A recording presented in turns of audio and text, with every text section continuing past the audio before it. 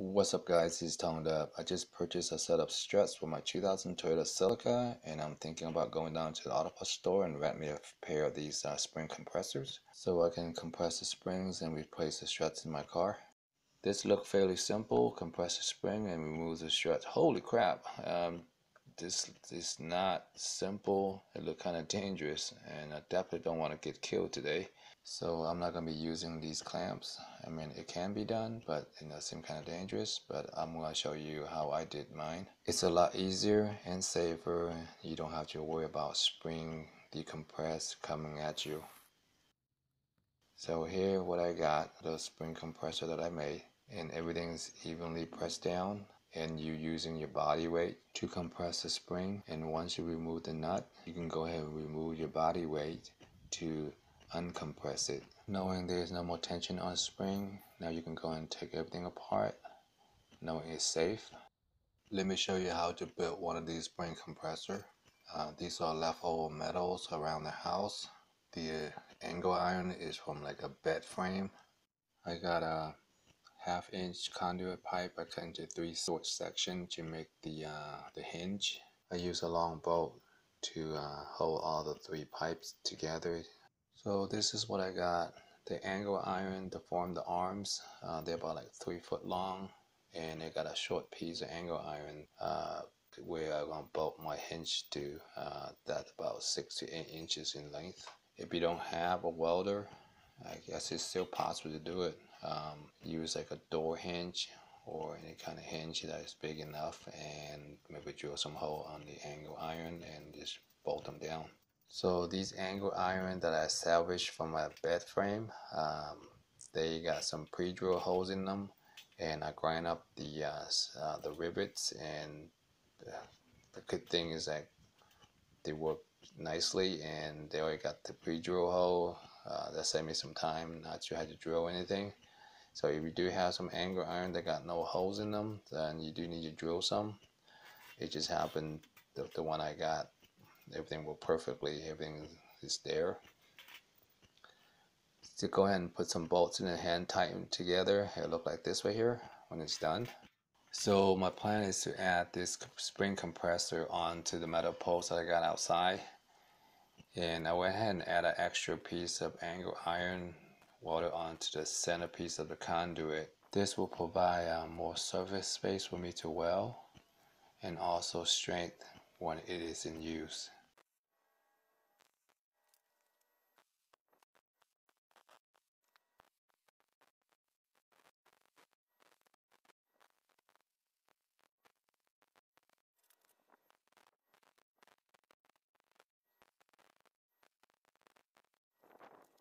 This spring compressor is not permanently attached to the metal post.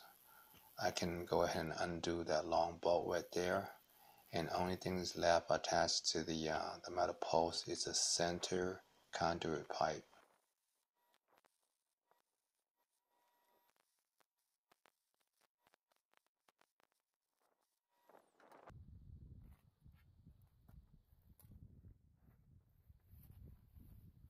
Here it is, it's all done. Let me show you how it works. On the bottom I have a piece of block so I can adjust it if needed, and go ahead and put the arms in between the upper mounts. Then I got a piece of plastic corrugated pipe. It's flexible a little bit, and just use them to hold the 2 arms together. And go ahead and sit down to add the weight to compress the spring. Once you remove the nut, then remove your body weight. Voila! Spring decompress. Everything comes apart. Easy, simple, fast, and safe.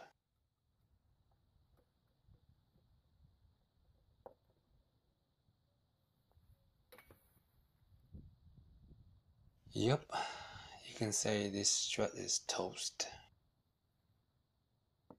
This car is over 20 years old with the original struts. I went ahead and replaced the top mount, the bellow, the spring seat, and with some new KYB's struts. Putting them back together is quite simple. Line everything up. Go and sit on it to apply weight to it so the spring will compress down, allowing the stretch to go through. Here, I had an issue when you sit down on it, the shaft will go through, but not enough for me to put the top mount on it. So I want to put a nut on it. Then I use a little pry bar to lift the shaft to allow it to go through more, so I can put the upper mount on. I know what you're saying. It's not safe. What happened if the bottom slip off the wood? Well, believe me, I sat on it. It doesn't move. It actually dig into the wood. If you're concerned, you can grab a couple pieces of wood and maybe screw it onto the bottom to prevent it from slipping.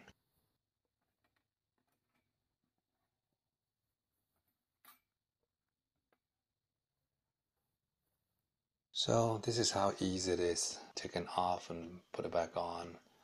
It's quite fast and simple and easy and safe. Now I'm working on the rear struts. I add a couple more blocks on the bottom because it's a shorter one. And I add a bracket on top to secure the top mount down with a couple of bolts to prevent it from slipping because the design is a little different from the front.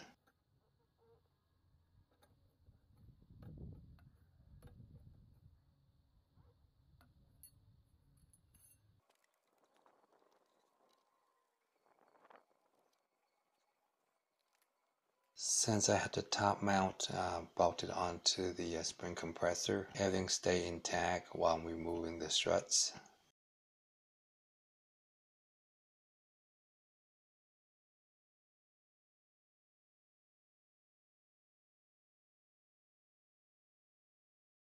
The rear struts have gone out too. When you push it down, it's supposed to come up slowly.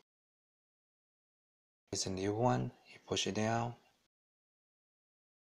See how it comes up? Let's go ahead and reinstall the rear strut back together. It's just as easy as the front one. Slide it in there and compress it down and everything should line up. If not, then you can have room to work on it. Compared to the spring clamp on each side, if you tighten one side too much, sometimes you can't get the shaft to line up with the mount, and good luck trying to stick your finger in between the spring to line up the shaft to the mount. You just saw the video earlier, right? Here, you know everything is evenly compressed, and you know if the shaft doesn't line up, you can either let your weight off the compressor and make minor adjustment as needed and not worry about anything slipping. Here you just sit down and you just move the shaft as needed, then line everything up and put the nut back together and you're set.